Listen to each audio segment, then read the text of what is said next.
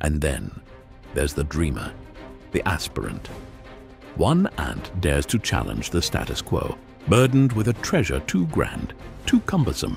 Yet it persists, for what it carries is not just a load, but a dream.